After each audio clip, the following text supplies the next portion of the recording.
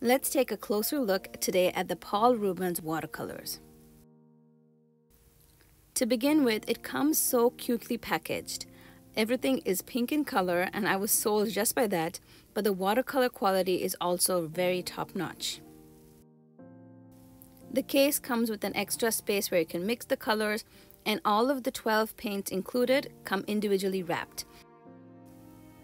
It's almost as if you're opening a box full of candy. So I bought myself the set of 12 shimmery metallic colors, and I absolutely love this. I wish I'd bought the larger set. They also have a 24 color set, I think even a 36 color set on Amazon. I'll link them all down below in the description box. These paints are so shimmery and vibrant in color. They sit beautifully on top of black paper. This is my favorite way of using them. I just paint simple florals. I don't use a lot of water. I use just a damp paintbrush and I add a lot of paint to the paper, and you can see how it stands out boldly on top of black paper as well. The sketchbook I'm using here is an Archer Olive Blackout notebook. It's actually a dot grid paper. It's not meant to be used for watercoloring.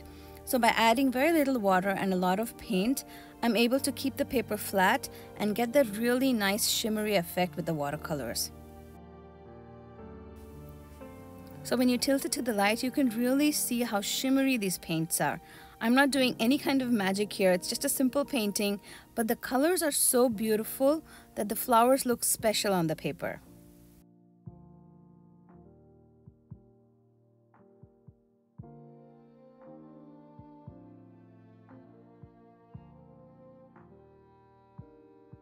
This was one of the first paintings I painted, and I kind of treated it like a color swatch, and I used all of the colors that came in the set.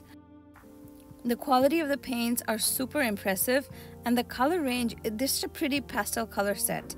They're shimmery, they're metallic of course, but I like that there are reds and golds and greens and blues, a lot of color variation.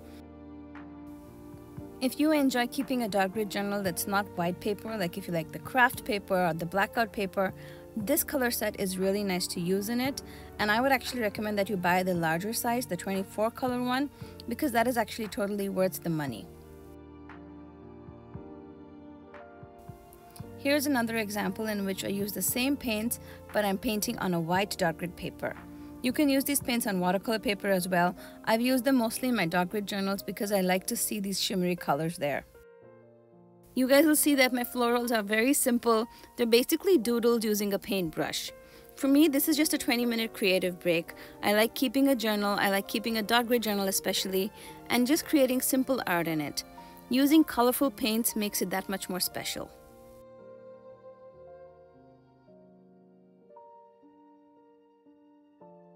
The best part of this is just that when you tilt it to the light, you see the way it shimmers. The light catches it and reflects. It's just so beautiful. Here's another example, and this time again I'm using a black dot grid paper and a really teeny tiny paintbrush to letter a quote.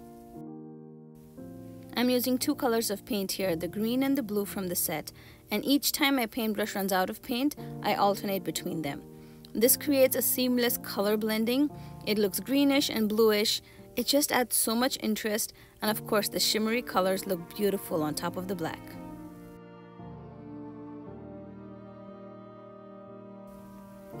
In this last example here, I'm doing something even more simpler if possible.